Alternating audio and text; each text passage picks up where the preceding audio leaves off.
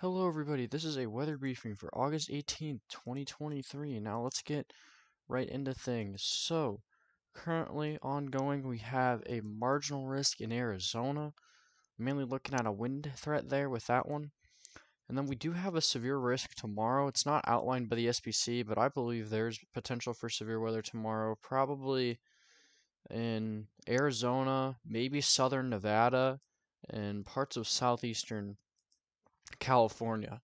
And then we have a bigger severe risk day, which is going to be Sunday. I would be shocked if a slight risk does not get issued somewhere in here tonight for this area, and they expand the marginal as well. Tornadoes, wind gusts, and hail all appear possible. Um,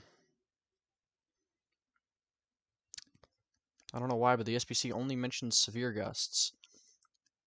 Now, before we kind of go into things, let's kind of give a broader view of currently what Hurricane Hilary is doing. So we're going to go to the National Hurricane Center, and we can see here, as we dive into the Eastern Pacific, Hurricane Hilary currently has winds of 130 mile per hour. 12 hours, we are expecting this thing to weaken some. I wouldn't be surprised if some of the hurricane recon people that come into the storm find that it's actually a little bit stronger than 130 mile per hour. Recon is currently traveling um, southwestward. They started their journey near Mobile, Alabama, or Mississippi, and they're now moving through Mexico, and they're going to get to the outer bands of Hillary very soon. Looking back at kind of the home page of Tropical Tidbits, you can see Hillary is a huge major hurricane with winds of 130 mile per hour. I mean, I would say this is all Hillary, and then this is all Hillary influenced up here. So lots of different stuff that kind of Hillary is um controlling per se. Um and you can see it's got a well-defined eye on satellite, which is clearly right here. It did just go under a eye wall replacement cycle and it finished it a good bit ago. You can see it's a pretty strong storm on satellite too. It doesn't really have any issues at this moment. You can see it was battling that eye wall replacement cycle still around 5 p.m. Central Standard Time. Um, and now it is 10 p.m. Central Standard Time, about 5 hours later, and we can see that this eye wall replacement cycle has been completed.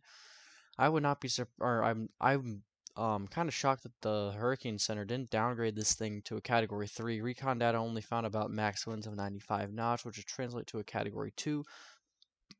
But given that it did have what's it called? Flight winds of like 120 knots, I think, recorded. It probably was a major hurricane still, around 100 knots or so, but it definitely was a lower end Cat 3 to upper end 2 when it was getting that eyewall replacement cycle done. So maybe in the year-end post review we'll get this thing. Now I'm not a expert on hurricanes, I would say, at all. I would say not my specialty, but definitely my stronger side is with severe weather. But you can see there's a very clear eye wall, and this thing's pretty symmetrical too, which is a good sign of a stronger storm. You can see some stronger convection on the outer bands over here. Probably should get a different color out. And you can also see pretty large system overall. You can get a satellite here, visible satellite, and you can see that thing kind of churn. And now here it is, what it looks like right now. You don't get the normal view visible satellite because of the time of the day, but you can see there is a very clear eye feature right here. It's impacting some islands right now, and then this is the southern part of Baja California. And Hurricane Hilary, let's go back to Hurricane Hilary and look at the cone. It's going to bring hurricane impacts to Baja California, if not maybe make landfall in this area right here on the Baja. There are hurricane watches up to the California border with Baja California, and then tropical storm warnings for southwestern and southern California with this system. And this is a very large system. You can see it has a pretty large area of hurricane force winds around that dot, and then it has a very large area of tropical storm force winds. So not really anything to mess around with, and this is going to be a pretty impactful storm. And you can see, looks like it's going to make landfall on uh, California or the northern Baja Peninsula probably between 6 and midnight on Sunday. This would be Mountain Daylight Time. So, or yeah, Mountain Daylight Time for now. Um, but yeah, let's look at the HRRR and kind of how Hilary impacts the pattern. And if you do hear a background noise, my AC just kicked in for my room, so sorry about that. You may hear that noise periodically, but you can see here already, we can see Hilary is pretty far off the screen here, but there is a trough in California right now, or off the coast. There's this upper level low that's bringing on some stronger flow into California, and this brought isolated to scatter, or this brought really scattered thunderstorms across portions of California today, and also into Arizona, generally in here. And this actually brought a severe weather event too. Not sure how many reports there's been so far. Probably a lot of the reports are going to be from that New England tornado event that was earlier today. There was a pretty decent tornado event there in New England. At least 5 tornadoes confirmed. There'll probably be 6 to 12 that end up getting confirmed. There was an EF2 as well, so pretty rare to see that. But no reports, but there were several severe thunderstorm warnings earlier today associated with that trough. And we could probably look into observed soundings and see exactly why. Oops, I accidentally clicked a different area. So, let's go to Phoenix. Yeah, and I mean, you can see why. You have this inverted V profile, which is pretty common for that area during the summertime. You do have 20 knots of deep layer shear, which is enough to really get those stronger storms, and you have MU cape of about 1,000 joules per kilogram, so it's working that instability profile there. Southern Cali, not as much. There's probably, I'm gonna choose a different date. Probably could actually get something out of this Yuma sounding here, and yeah, you do. So you have a lot more instability available earlier in the day when those storms are stronger.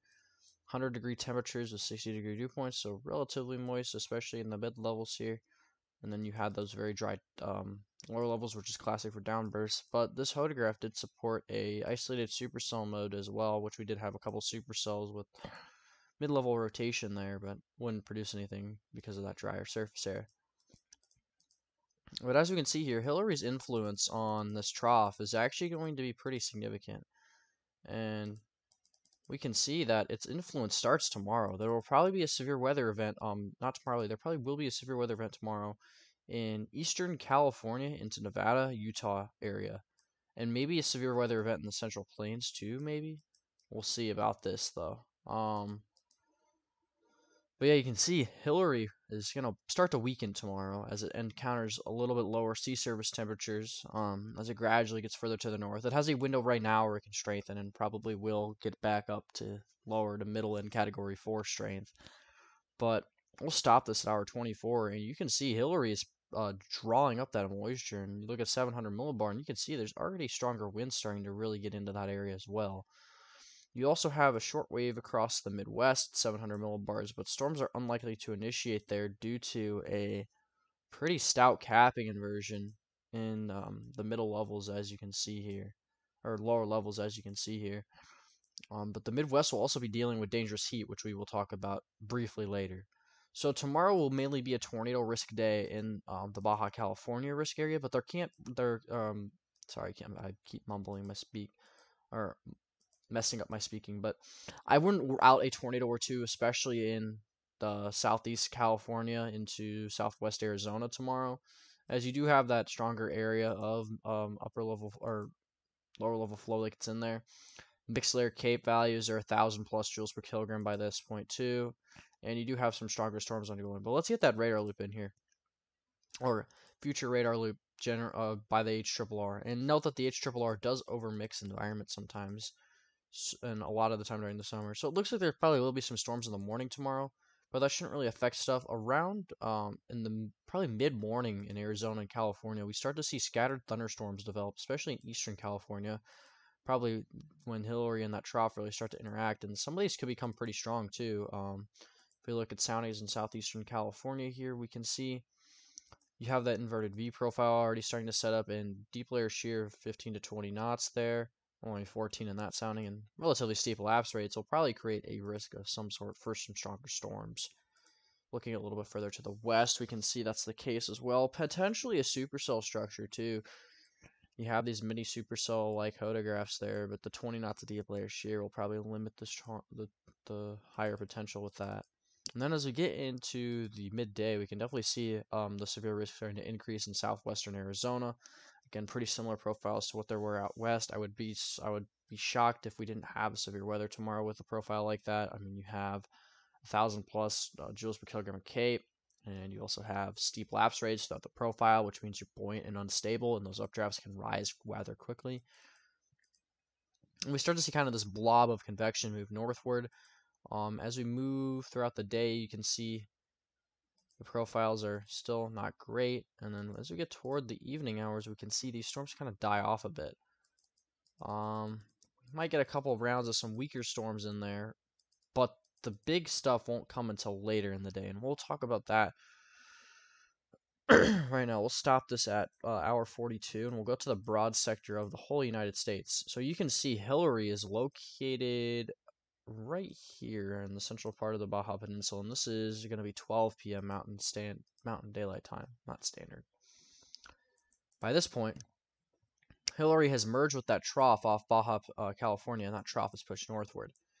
This has greatly influenced the middle level flow in this area and is starting to shear the system apart. Now, since it's moving rather fast, the system won't have too much time to weaken, so it'll probably be a high-end tropical storm to low-end hurricane when it landfalls. You can see there's 50 to 60 plus knot flow across Arizona and actually into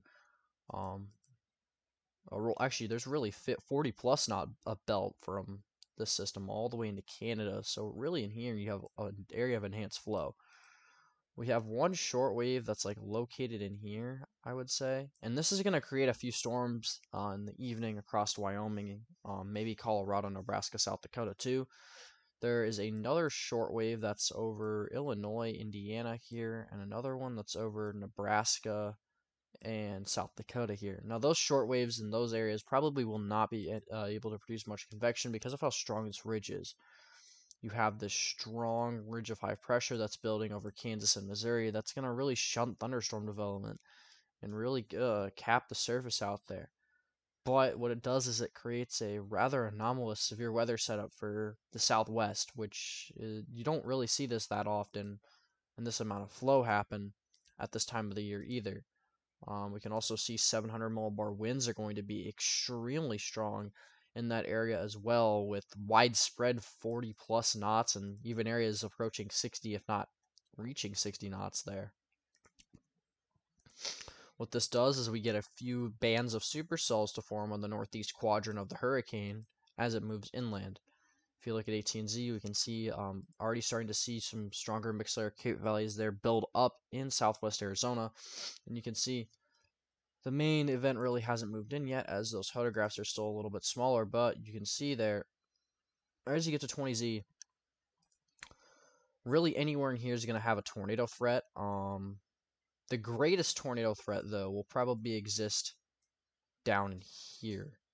You're going to have more enhanced wind shear, you're going to have more enhanced instability, and taking a sounding in front of that convection, you can see a very enlarged photograph with lots of streamwise vorticity. You can also see rather strong instability profiles with mixed layer Cape of 1,500 and surface-based Cape of 3,000 joules per kilogram. One of the only problems is this mid-level warm nose here that does perk up, which might disrupt some thunderstorms from forming, but you do have those very strong low-level lapse rates. So you'll be able to get updrafts to accelerate, and then they'll probably stick there for a while before actually being able to realize the instability profile.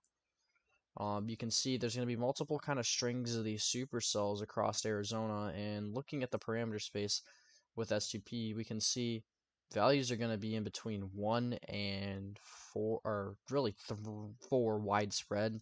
Anything above 4 is going to be cherry picked by the storms, but we can see there's an environment favorable for tornadoes generally in here. At least at 21Z, which would be probably 2 o'clock Pacific, I think. One of the main things that's driving this is the rather strong low instability combined with, again, that rather strong low level wind shear. You got 100 plus 3 Cape and 60 plus 700 millibar flow. kind of riding in that area. So rather strong. You're not going to have those mid-level lapse rates again, as we talked about, but you're going to have very strong low-level wind shear, 200 surface to 1 kilometer storm relative velocity. Deep layer shear is also going to be abundant, especially in California, 40 plus knots there, which will definitely get the job done. And when picking a profile in Southern California there, ahead of those storms, we can see, again, rather buoyant profile. Sorry for the contamination, but rather buoyant profile, especially in the low levels, and overall moderate instability will be in place. We'll see if the storms can realize it. You can see not really too many UH tracks with this run, which is a little bit of a concern as the storms aren't able to realize that instability environment, partly because of that warm nose. Looking into Arizona, further east, the low-level jet won't be as prevalent over there, but you will still have a severe risk in central and eastern Arizona if this run happened. The main tornado risk, though, would probably be located generally in here if this run happened.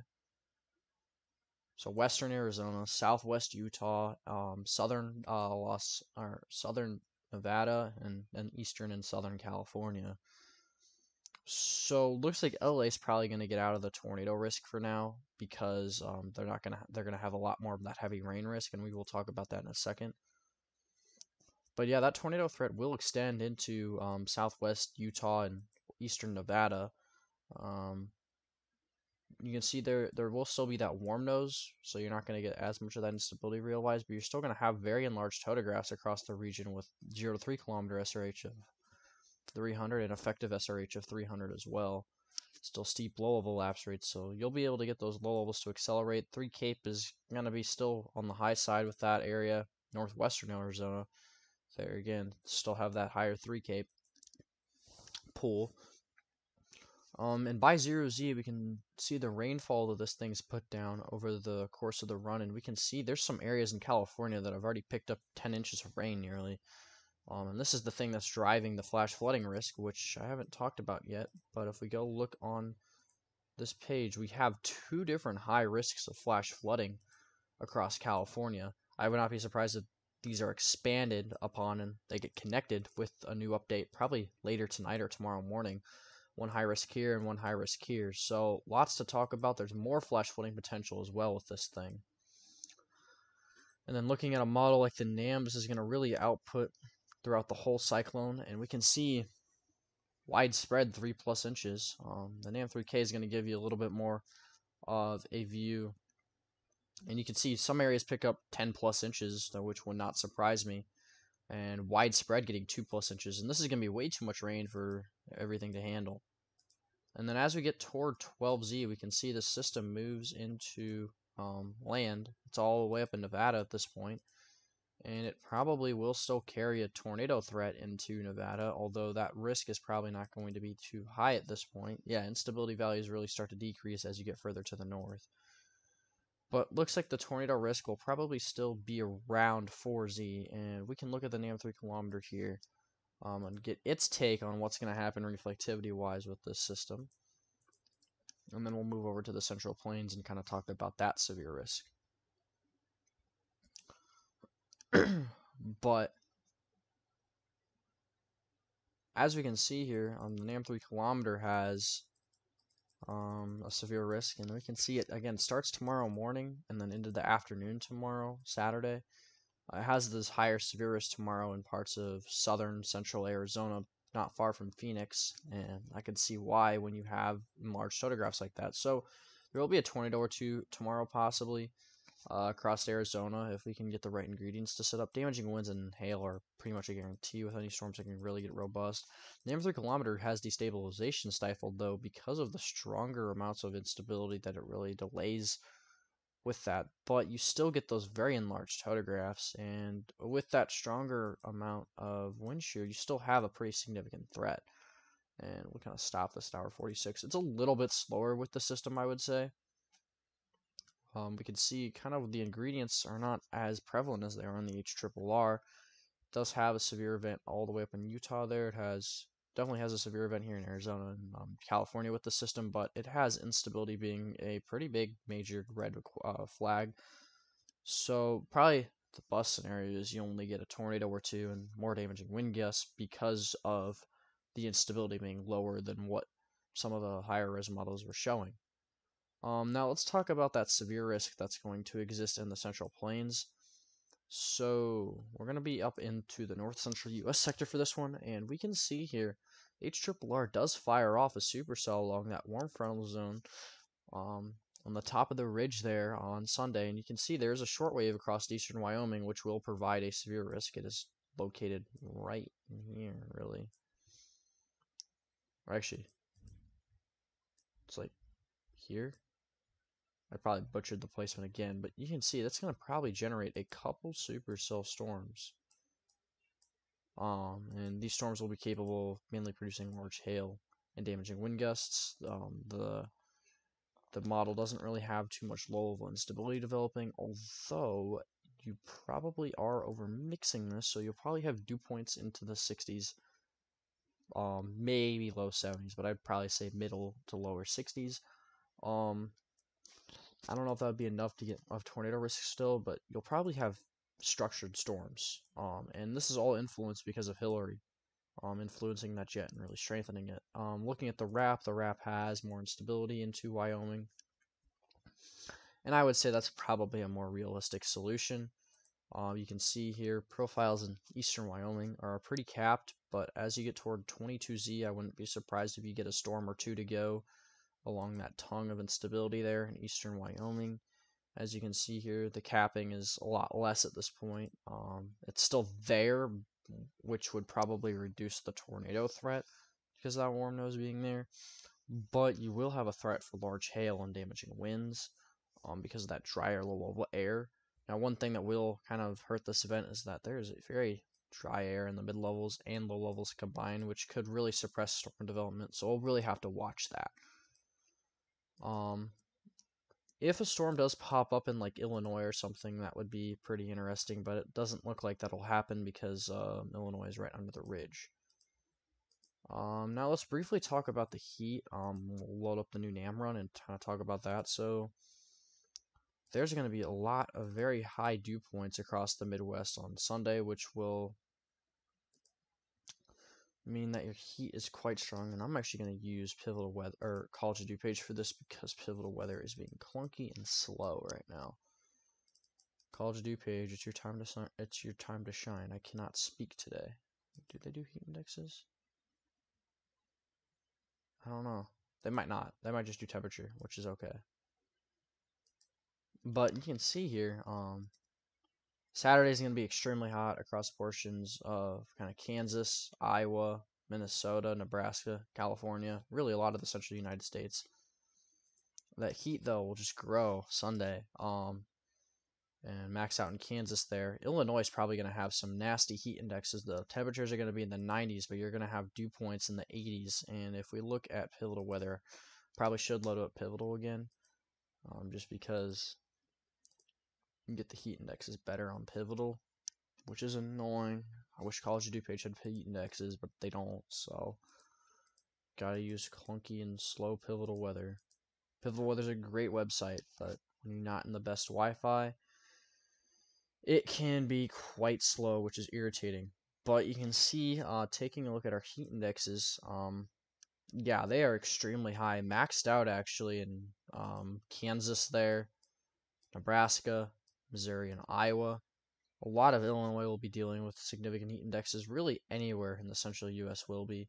Places like Nebraska, Iowa, Illinois, Wisconsin, Indiana, Kentucky, Tennessee, Mississippi, Alabama, as I just voice cracked, Florida, Georgia, South Carolina, North Carolina, Virginia, and then more dangerously in Louisiana, Arkansas, Oklahoma, Texas, and Kansas and Missouri.